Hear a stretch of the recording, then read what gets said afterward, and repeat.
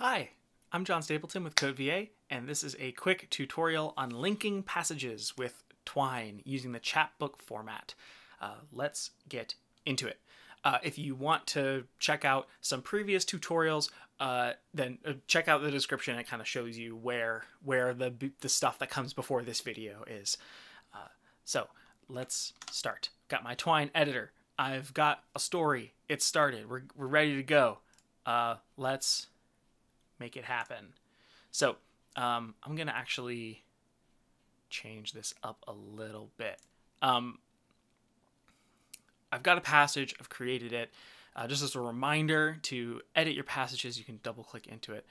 And I've named my passage start, but I'm not, this is an actual story, right? Like this is, this is nothing. This is just a placeholder. So I've got some story here to start with. So my story will begin. Once upon a time, a spider was looking for a place to spin their web. They walked into a forest alone, looking for a good spot to make their home. Over the hill, they spotted a peaceful clearing. Now, the next thing that should happen in the story is the spider should go to the clearing, right? Like that's what I'm setting up here. And in Twine, what you want to do is create a second passage that will show that next part of the story. Right now, all my story says is this. And what I'm going to do is create a link that will take the reader from this part of the story to the part about the clearing.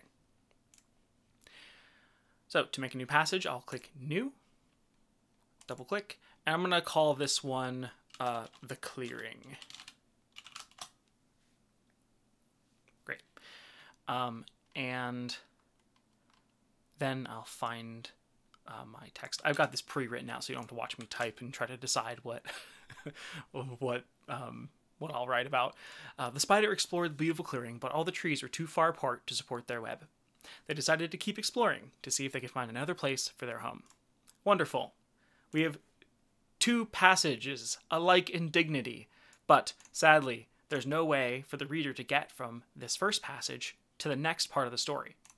So what I need to do is add a link. And a link is just like a little button that the reader can click. I'll show you what I mean. To create a link, you're going to use 2 square brackets, and then the name of the passage you want to link to. In this case, The Clearing. That's what my passage is named. And here we go. You can see that my editor shows this arrow now, showing that these two passages are linked. If I test my story, you can see we have this wonderful little link here. And if I click it, now we can read both parts of the story. This is what Twine stories are like. They start with a passage, and the reader kind of goes through the story by clicking links. And some passages will have multiple links, and the reader can make choices to go from one link, from one passage to another, like in a branching narrative. That's what the next tutorial is about. But there's a couple other things to go through before we get there. There are some formatting things that are kind of nice. If you add a little, like, you know, pointy symbol before your link, you'll get a nice little centered button. I like the look of that. I think that's nice. And then there's another thing. You probably don't want to use this word for your link, because that doesn't look nice. You know, it doesn't really make sense in the story. So what you can do is create what's called an alias, like a named link. So after my link name, I'll make a little arrow by pressing dash and then greater than. So you see this little arrow symbol I've created. And then after that, oh, sorry, I'm getting this mixed up. Before the link name, I'll make my little arrow. And then before the arrow, I'll create the words that I want the reader to see when they see the link on the page. So I'll say, explore the clearing. That's what I want the reader to see when they get to this passage and they look at this part of the story. Test from here. Okay, it's a little bit different. We have the beginning of our story, and then we have explore the clearing. If I click explore the clearing, it takes me to the passage named The Clearing.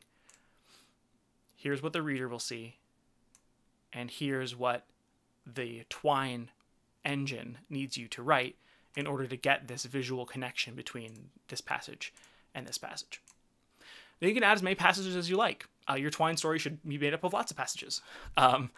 And in future tutorials in this series, in this set of resources, you'll see lots of different ways of connecting passages together to create interesting little interactive stories.